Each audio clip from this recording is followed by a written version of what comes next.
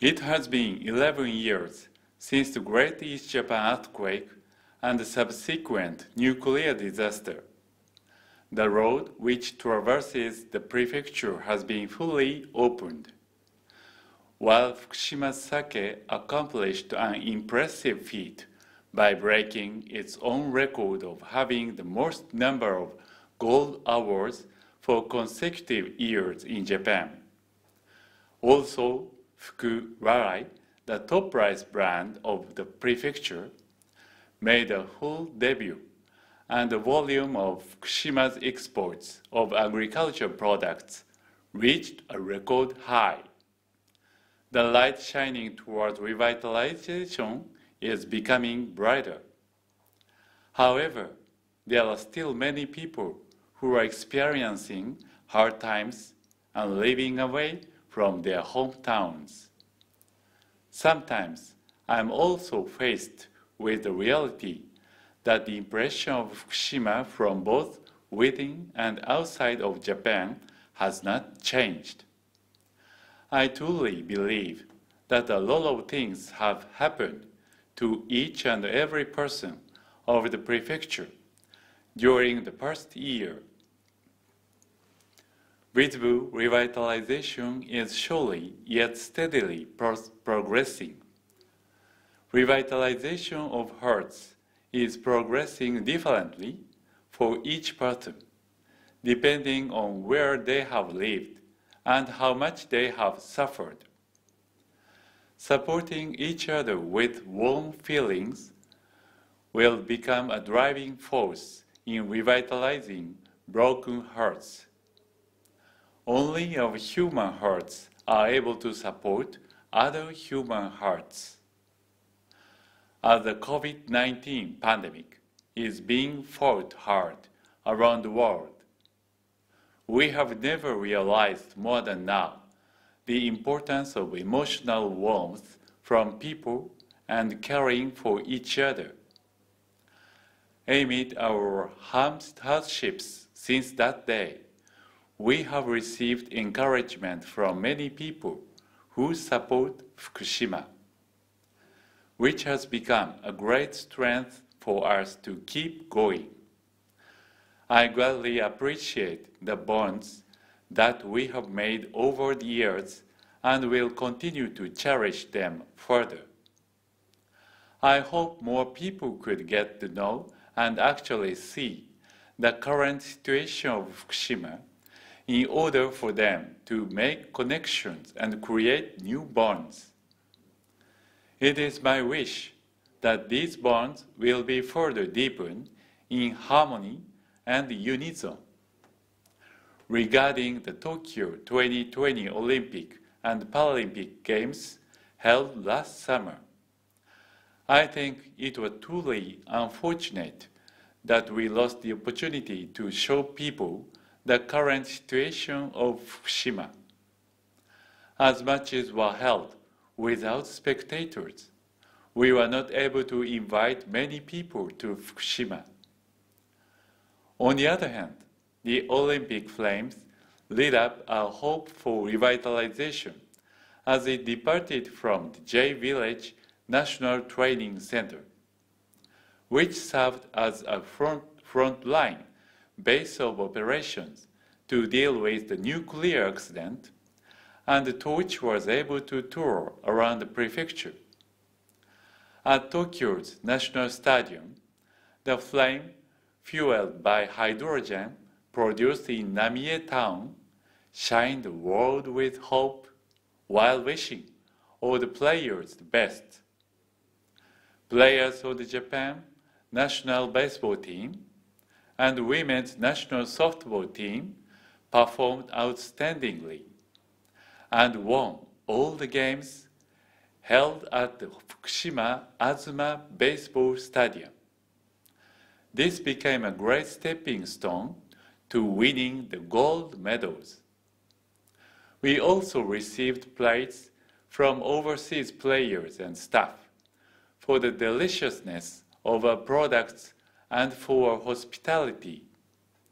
I will connect and deepen this Olympic legacy to our next exchanges. Many people were experiencing tough times while yearning for their hometowns. Even so, they are desperately trying to stay positive. We must not forget such people. While there are still more than 30,000 residents who have yet to return to their hometowns, this year, evacuation orders will be lifted in some of the off-limit areas, including Futaba town, where all residents were forced to evacuate. We can see that time has begun to move again.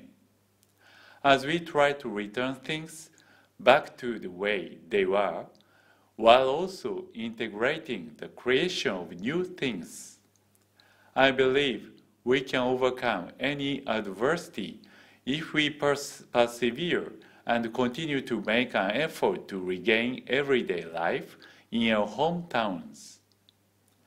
I will be there alongside the people who, at their own pace, are trying to overcome difficulties as well as continuing to take on challenges, which give shape to their thoughts and feelings, one step at a time. Currently, I want to increase activities based in Fukushima that make people smile. I am still not certain how to do it, but I do want to become an adult who thinks about how to bring joy to the people around me and take action. Since that day, it must not have been a smooth path for the children who were still young and back then. Having watched the adults face and try to overcome the disaster, these children have become inspired and have grown up to be promising youths who are looking solidly to the future. A new future of Fukushima will be created by passing the baton to the next generation who will rise up to the challenge.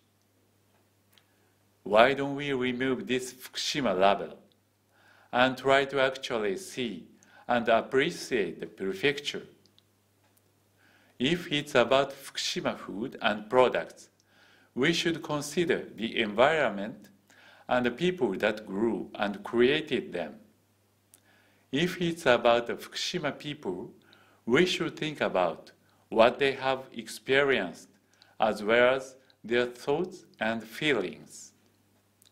First, I think we should focus on each of these points. Currently, the international community has set 17 common goals, known as the SDGs, and is committed to making an effort in passing on a sustainable society to the next generation.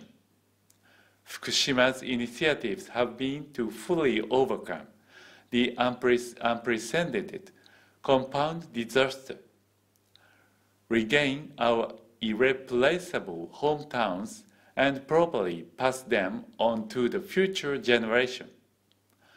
They are an embodiment of the philosophy of the SDGs.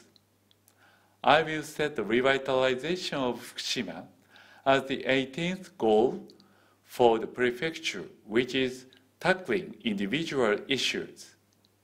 I will convey that this goal can also contribute the world as a message of hope from Fukushima. Looking toward the future, I will share Fukushima pride with the young people and children of the next generation. I believe we will be able to definitely achieve revitalization. I also promise that I will further advance and strive for revitalization, one step at a time, with the people of the prefecture. March 11, 2022, Uchibori Masao, Governor of Fukushima Prefecture.